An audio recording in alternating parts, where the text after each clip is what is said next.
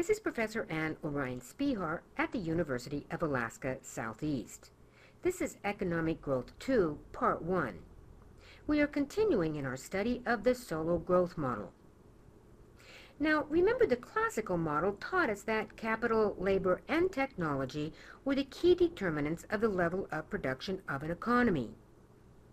And in the previous lesson on the Solow growth model, we learned how changes in the savings, and therefore investment, along with population growth, could impact the economy's output. Now we are ready to add one more variable to help explain why and how economies grow over time. This new variable will be technology. The Solow model will not explain how or why technology causes growth.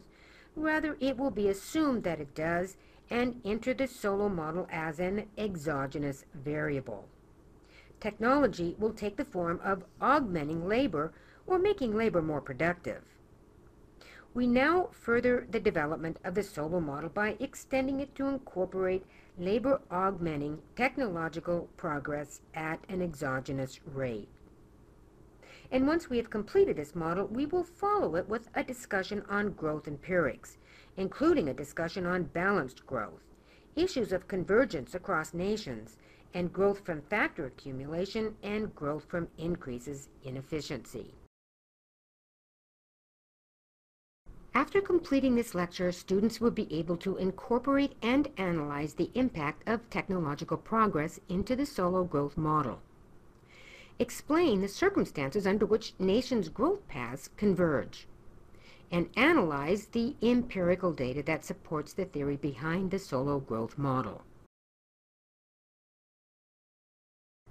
So far, we have assumed a constant relationship between capital and labor in the production of goods and services in the Solow model.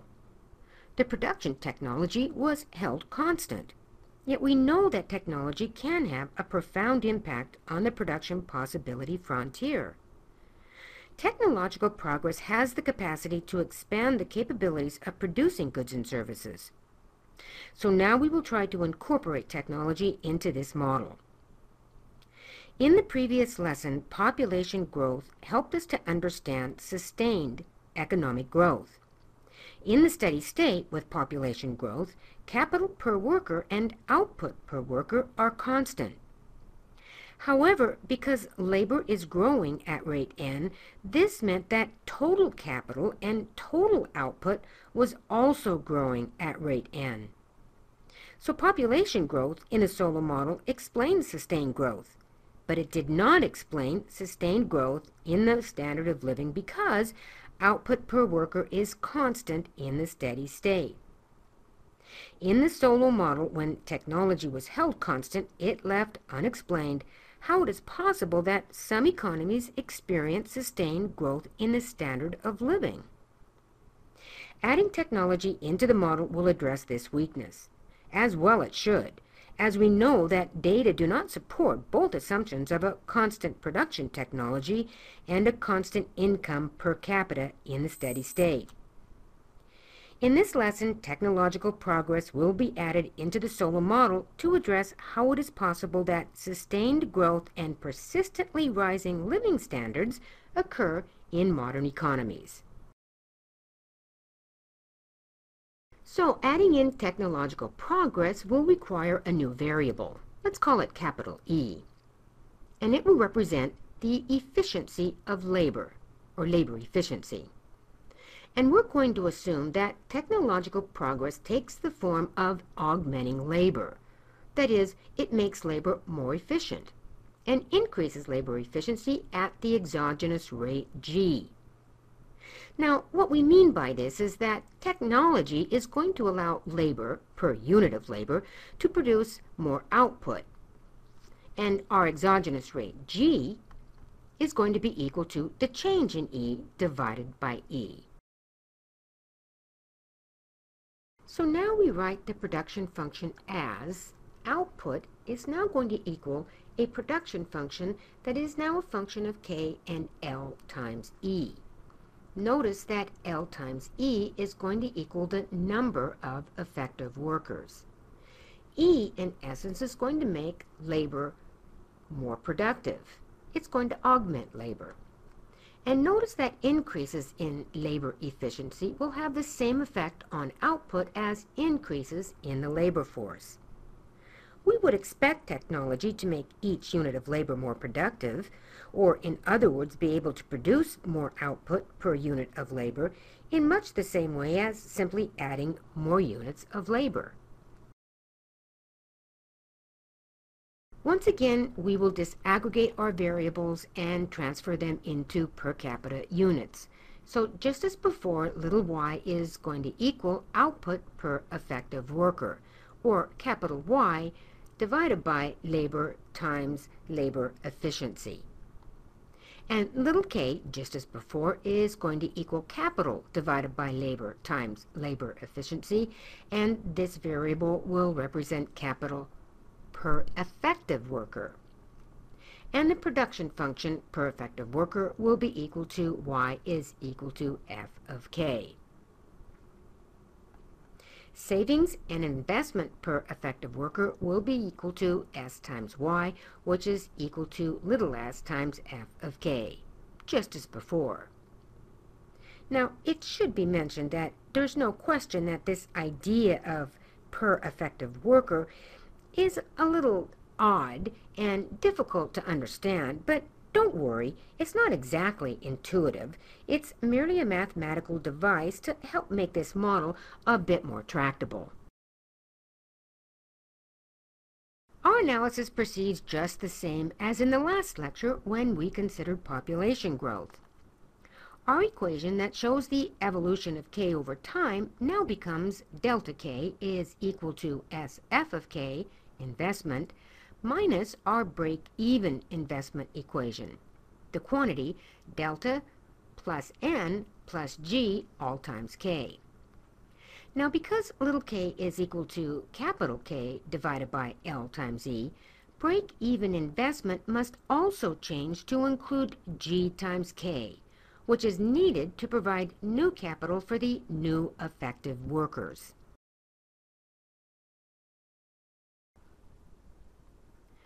So our break-even investment equation becomes the quantity delta plus n plus g times little k, and it's the amount of investment necessary to keep k constant. And it consists of delta k, which is needed to replace depreciating capital, and k needed to provide capital for new workers, and now gk to provide capital for the new effective workers created by technological progress. Notice that the only thing that's new here compared to our previous model with population growth is that GK is now part of break-even investment. Now notice that since little k is equal to capital K divided by L times E, notice that L times E is going to be a larger value than just L, so little k is going to fall, and capital per effective worker will fall at the rate G. Now we will need investment equal to GK to prevent this fall. Let's consider the graph of the Solow model once we've added in technological progress. The equation that appears above the graph is the equation of motion modified to allow for technological progress. And there are minor differences between this and the Solow model graph where we considered population growth. Here little k and little y are in per effective worker units rather than per worker units. The break-even investment line is a little bit steeper. At any given value of little k, more investment is needed to keep little k from falling. In particular, gk is needed. Otherwise, technological progress will cause little k, which is equal to big K divided by L times E, to fall at rate G. And this is because E in the denominator is growing at rate G. In the steady state, investment SF of K exactly offsets the reductions in little k attributable to depreciation, population growth, and technological progress. With this graph, we can do the same policy experiments as we did when we considered population growth. We can examine the effects of a change in the savings or population growth rates, and the analysis would be much the same. The main difference is that in the steady state, income per worker per capita is growing at rate G instead of being constant.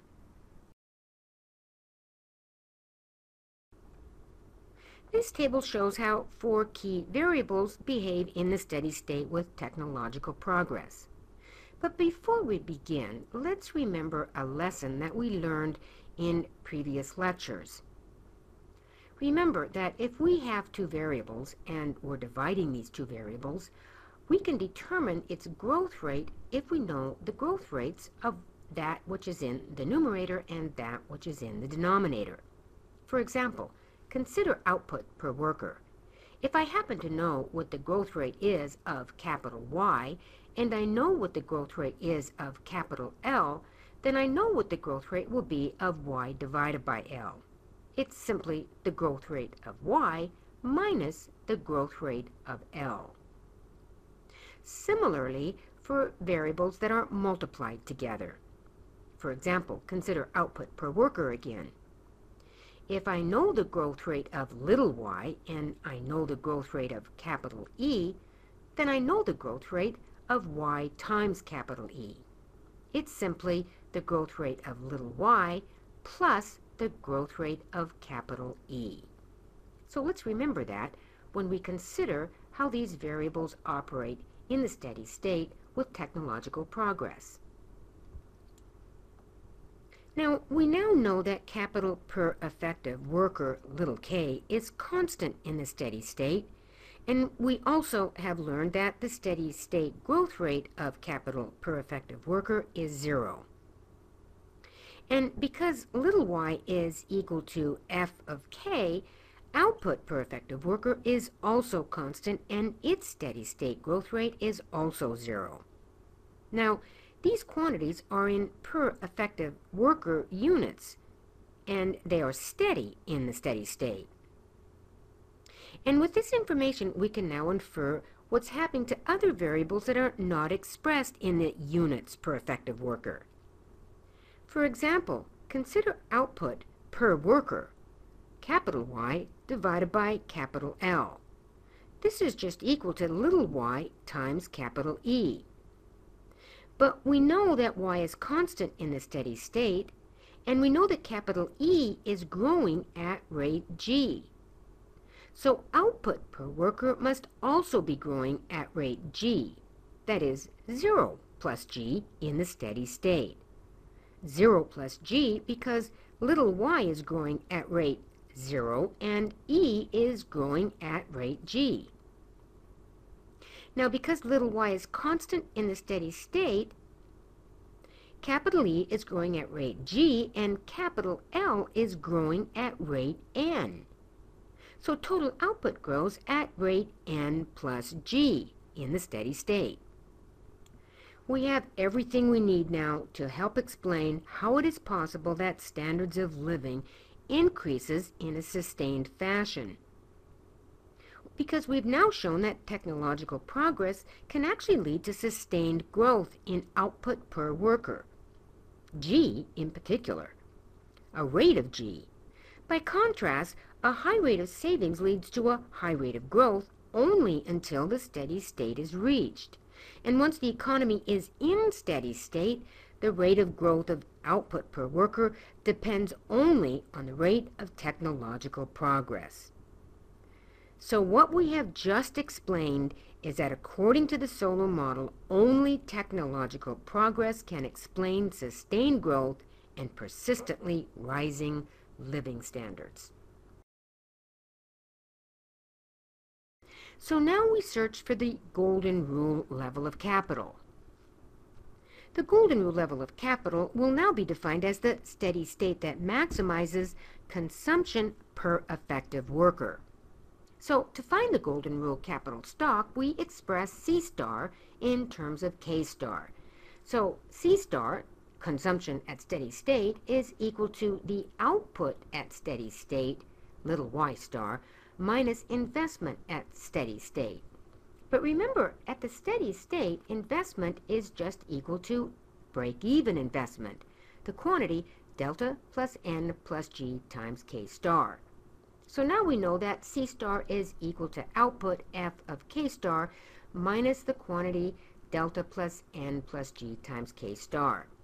Now, to maximize consumption at the steady state, we could just take the derivative, and we know that the derivative of the production function F at K star is just equal to the marginal product of capital.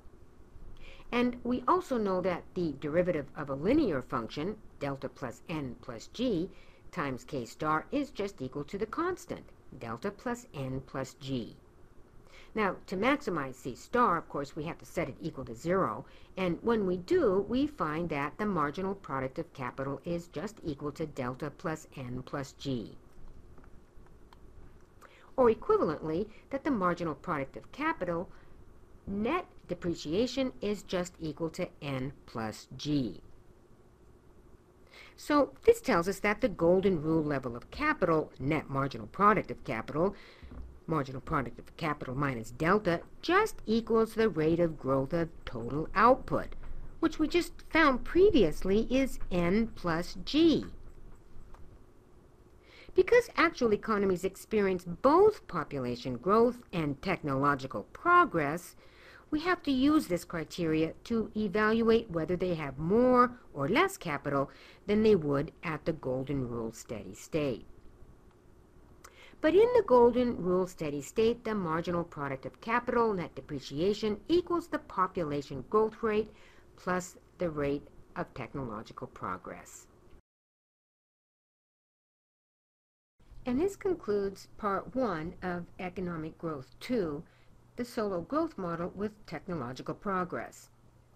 In Part 2, we will discuss growth empirics, including a discussion on balanced growth, issues of convergence across nations, and growth from factor accumulation versus increases in efficiency.